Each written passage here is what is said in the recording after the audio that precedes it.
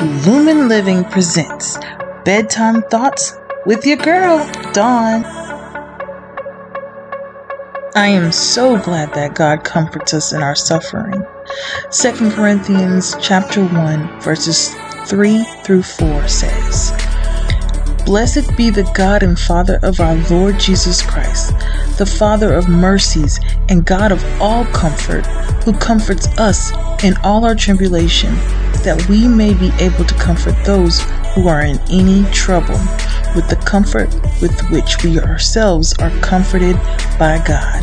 I am so glad that God gives us the grace and mercy to be able to be delivered from those things that are hindering us. And when we overcome and we triumph over those things, we are able to be a help and a guide to those who are downtrodden and cast down by these things. It's time to have these conversations, guys, the hard ones. Welcome to another episode of Bedtime Thoughts with your girl, Dawn. It's so great to be here with you all today. I have a brilliant topic for you guys today. Just want to spread a little seeds of encouragement for you. Maybe you're watching early in the morning when you first get up, and hopefully this will help get your day going. Today we are talking about insecurities. Yes, one of our favorite topics, right? Everybody's insecure about something, unless you're just completely and totally into yourself and you're confident. Everybody has an insecurity that creeps up at some point in time. Insecurities can be about your body, about your hair, it could be about the way you sound, or it could be you're insecure about your inabilities or incapabilities, or things that you're just not good at. I know a lot of insecurities could come from how you were raised, and somewhere in the psyche of your mind, how you were developed, and your environment around you had caused you to get insecure about something.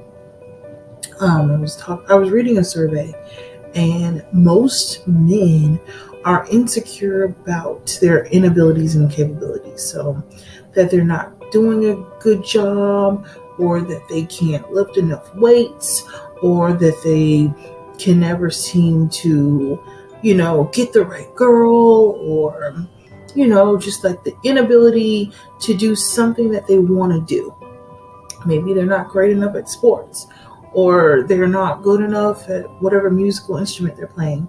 And most women are insecure about something on their body, whether it be their eyes, their nose, their lips, their hands. It could go on for days. Being a woman myself, I do have a body part that I'm insecure about. So I can definitely resonate with that survey. Many people tend to have multiple insecurities. There's always that one that sticks out, though. So I want to come to you with our key verse, and I'm going just travel back with me to the very beginning of the Bible. Let's go into Genesis chapter 1, verse 27. And that says, "So God created man in his own image. In the image of God created he him. Male and female created he them." God created us in his image. Therefore, how he created us, he felt was perfect. I mean, think about it. He created light, and he said, "That's good." He created the plants and the animals. He said, "Yep, that's good too." And when he got down to us, he felt the same way. He created us, and he's like, "I did that," So if God is celebrating our existence, shouldn't we celebrate our existence too? He didn't make any mistakes on us, and a lot of times we get so insecure with ourselves that we try to cover it up. We try to take it away, cut it off, spray it off, or whatever, hide it, because we're insecure about that thing. But I got this revelation, right? Because I was like, why we do that? And we didn't, you created us, you didn't make no mistake on us. but we not happy with what you made, you know? So we got to go in and we got to become our own creator and create something that's not us.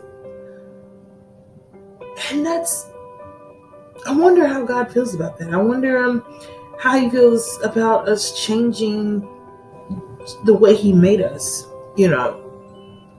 I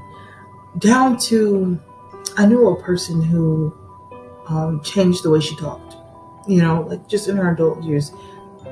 You know, she talked a certain way up until she became a certain age where she was like, you know, I'm going to work on making myself a new accent.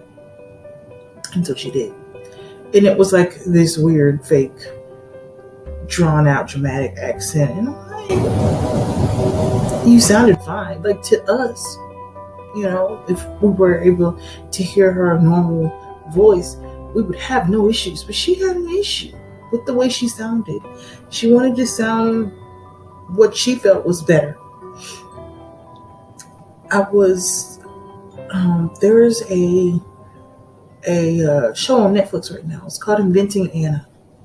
She's so insecure about her past that she literally created herself a person. You know, like she reinvented herself. That's what she said.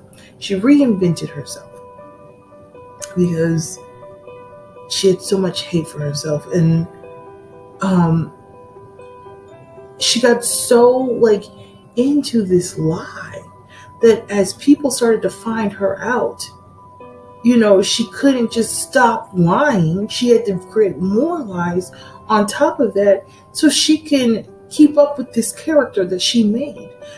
Because who she really was starting to be uncovered and discovered by her friends and the closest people around her. But she never wanted to talk about her past. She never wanted people to dig into her life, never ask about her past. That would make her very angry because she worked so hard to develop this new character that she created to be herself. And that insecurity ruined her. It ruined her. Because when people did find out who she really was, they didn't want to be friends with the made up person. They're like, who are you? We never know who you are. You know, and it was really sad. You know, this girl was really broken and very young. And I think about insecurities even within myself. The biggest thought to take from here is know who you are in God. He made us the way he made us for a purpose. And if we walk in our purpose, the way he made us is sufficient. The way he made us is more than enough. You know, just because we're not happy with the way he made us doesn't mean that the way he made us isn't great, isn't beautiful, isn't wonderful. Just to be living on earth is wonderful. Just to be breathing breath is wonderful. And God took time with us. He made us in his own image, you know. He saw what beautiful was and created us. And then I think we have the nerve to sit there and say, no, this isn't pretty. No, this isn't beautiful. No, this doesn't sound right. This doesn't look right. This doesn't seem right. And all the while, we're probably just breaking his heart, you know, especially when we take that image and we distort it to say what we think is beautiful or to make it what we think is the way to go. I will say that the image that you have before you when you look in the mirror is precious. And maybe you didn't get enough compliments on it, and maybe that's what makes you insecure. Maybe you didn't find yourself beautiful or you don't find yourself beautiful. But I want you to remember this. God made you in his image. And that's what makes you beautiful. The statement of that says Beauty is in the eye of the beholder. It has been taken so many directions and so many different contrasts. What it really means to me is that God is the beholder and beauty lies with him. And if he believes that we're beautiful, then we are. And that is that. That was that with everything he created. We didn't go changing what light looks like, right? We didn't go changing day and night. We definitely ain't changing what our thought viewpoints of what heaven and hell look like. When he created heaven, it's beautiful, and I bet everybody who's in heaven right now are rejoicing over that fact. And they're not changing anything about it. When you think of what heaven looks like in your mind, it's a beautiful place, isn't it? It's paradise. And that's what he thinks about us too.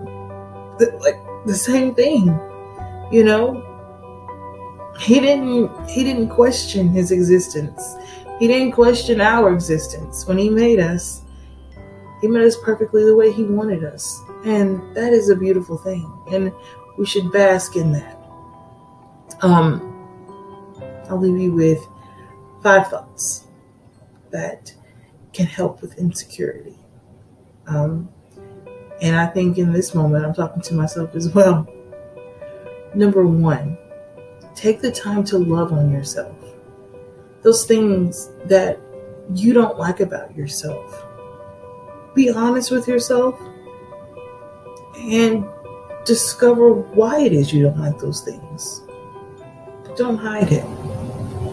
It makes you uniquely you, and that's the most beautiful thing about being in a diverse region, that everyone is different.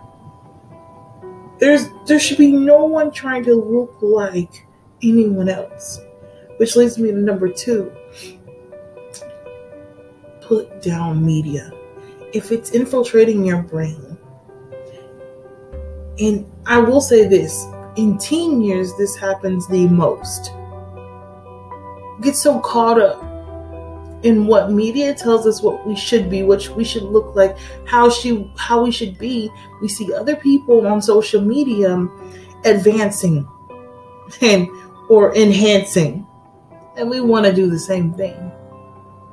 But media is a cover for reality. Think about the magazines that are sitting in your home right now.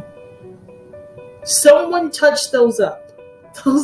They didn't just walk in front of the camera regular and say, hey, that's beautiful, we're going to print that. No, I worked in the magazine industry for a little bit too. And I've seen all of the pretty pieces that come with it. It's so much that people think that is real, and it's not. So don't let media infiltrate who you are. Know who you are in God. Know your purpose. That's number 3. If you don't know your purpose, have a conversation with God about who you are. It's very important to not leave this earth never knowing your purpose. It's very sad. And it can be a lost and winding road when you don't know who you are. And when you are, when you know who you are, you have that confidence. You have that confidence. And it's never going to leave you because you know who you are. You know what you were designed for. You know where you belong. And nothing can change your mind about it. No conformity. You cannot be convinced. You cannot be persuaded. You know who you are. And number 4, keep on developing. Keep on developing. As humans, we make mistakes. And those mistakes teach us lessons. So just because there was a mistake or 2 in your life, don't warrant it off. Those are supposed to teach you lessons. They were meant to be your textbook. You don't know everything, and you can't do everything. But the one things that you can do, keep developing it. Even if you just have one talent, keep developing it. Even if you just have 3 talents, keep honing on those skills. Even if you have 5 talents, keep on developing yourself. It's okay with the things that you can't do, but when you can do it, own it. Own it. And number 5, there's so many on this. Number 5, do not let your inabilities and your flaws determine who you are. Don't ever let that one body part that you can't stand about yourself defy you and call yourself ugly. Do not let that one thing you're not good at defy you and say you're not athletic, you're not talented, you're not brave, you're not ambitious. We are all so different, and we're so good at so many different things because think about it. We need to be different for the world to go round. I was just sitting in a drive-thru the other day, and this girl was so good at just getting all the orders together. I just watched her because I was in awe. Like, I've never worked in the food business, so every time I see like them multitasking the way they do, I'm just like shocked, right? I probably would be a complete and total disaster if I got behind that computer. But she was just working them orders, working that. She gave me everything I needed. You know, even when I was talking to her while she was taking the order, she did not at any time taking care of me, you know, like defy me or whatever. And she still gave her attention to the other person she was speaking to, whereas communicating with her coworkers, getting the orders right. And I thought, what? That is just crazy and awesome. Even though I could never do something like that, he made someone who could. And that's what makes the world go round. If we were all the same, we would all be doing the same job, looking the same way, having the same things, and it would be a very boring life. What makes life interesting is us being a melting pot of differences. And those differences are accepted by everyone. And so if we become this diverse nation, we become this beautiful picture that God wanted us to be. So many different people coming together for the same common goal. That's what he created us for. We are to be the salt of the earth. And I think that's such a beautiful story. I think life is such a beautiful story. So I'll leave you with this today. Know who you are. Know who you are in God. And find your purpose. I hope you enjoyed today's session and I gave you some good nuggets of knowledge. Come back and see me next week with another great session, another great topic on today like no other. And as always, guys, it's time to have these conversations, the hard ones.